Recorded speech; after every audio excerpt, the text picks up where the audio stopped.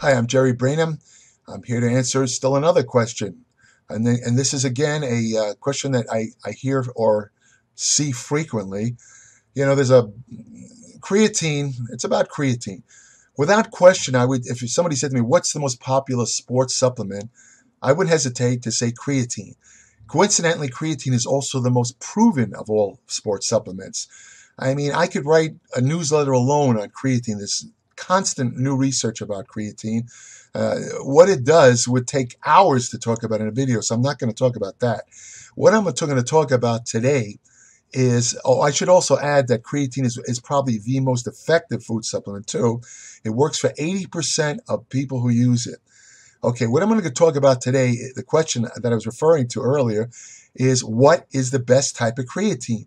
And it's a salient question because, we're bombarded with all these different types of creatine, the basic one being creatine monohydrate. What monohydrate mean is monohydrate refers to that it has a kind of molecule of water combined with creatine. In other words, basically it's creatine with water.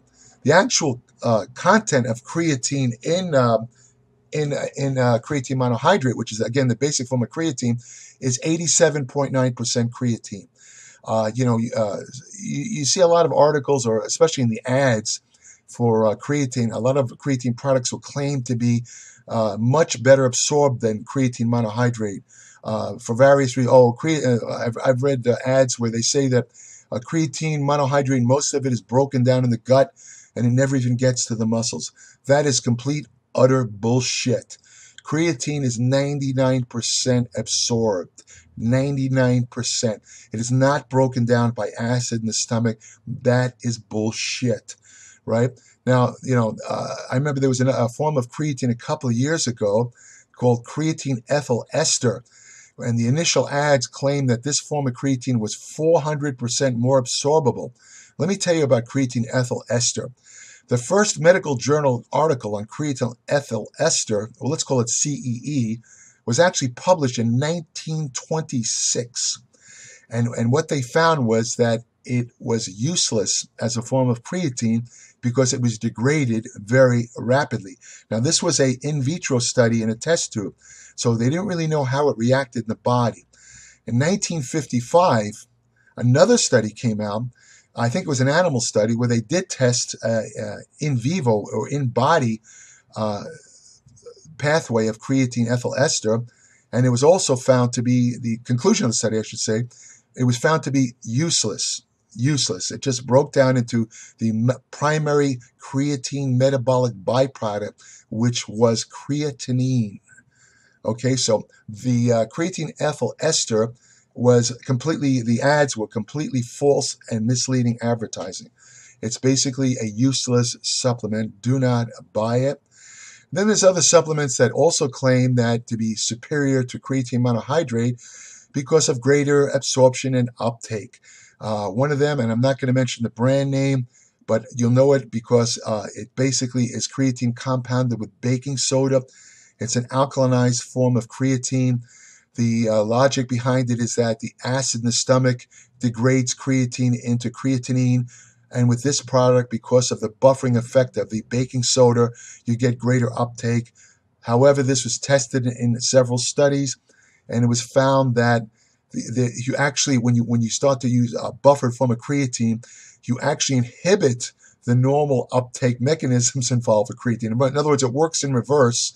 So what happens is the creatine that's buffered with the baking soda is more rapidly degraded into creatinine.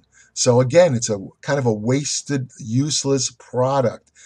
All these other forms of creatine that you hear about, creatine pyruvate, creatine hydrochloride, creatine nitrate, they're all claimed to be better absorbed. Now, there's a grain of truth to that. Let's take one for an example.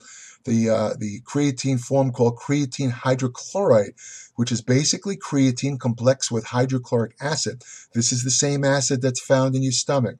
And yes, indeed, creatine hydrochloride is probably the most soluble form of creatine. In other words, it's actually 60% better absorbed than creatine monohydrate. Now, this statement that I'm making, it might initially make you say, well, gee, I should I should get this creatine hydrochloride. It's 60% better absorbed than creatine monohydrate. But here's the key. Here's the point you have to remember. This is where the advertisements try to deceive you. They talk about creatine absorption, but that's creatine absorption into the blood. How much creatine gets into your blood is meaningless, because what counts is how much creatine gets into your muscles. That's where the action is. You know, the fact that creatine hydrochloride is better absorbed and possibly gets into the blood in higher quantities than creatine monohydrate is nothing. It doesn't mean a thing. It depends on how much gets into your muscle. How much gets into your muscle is dependent on a certain protein called the creatine transport protein. And what stimulates the creatine transport protein? Insulin does. That's why they often suggest you take carbohydrates, simple carbohydrates, or quick-acting carbohydrates to increase creatine uptake, because it stimulates the creatine transport protein. But the thing that actually stimulates the creatine transport protein is a mechanism called the sodium-potassium pump. And as the name implies, what stimulates the sodium-potassium ATP pump, I should say, is sodium. Now, you might stop and say, wait a minute, does that mean I should increase my salt intake? No. There's enough sodium in your body to maximally stimulate it. And you believe me, you're already getting enough sodium in your food. You don't have to take any supplemental sodium. And if you mix your creatine with a protein drink, the protein drink alone, a fast-acting protein like whey, for example, will stimulate enough of an insulin response where you don't even need to take carbohydrates. You can take your creatine with your protein drink and get a maximal uptake. There's another form of creatine called effervescent creatine. Again, that was tested, shown to have absolutely no advantage whatsoever. It's a gimmick. Certain things help slightly, certain nutrients. There's a substance called phenol, which helps a little bit. There's a nutrient called alpha lipoic acid that helps a little bit, but nothing really drastic. That really doesn't make much difference. What's the bottom line? Okay, it's simply this. Don't waste your money on these exotic creatine formulas other than creatine monohydrate. Most of them are based on hype.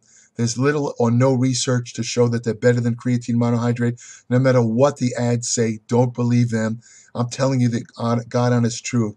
Stick with the cheapest basic form, creatine monohydrate. If you do get any gastrointestinal side effects like cramps, stomach cramps, increase your water intake. Since creatine is an amino acid byproduct, it tends to draw water into the intestines. It can lead to a little localized dehydration effect.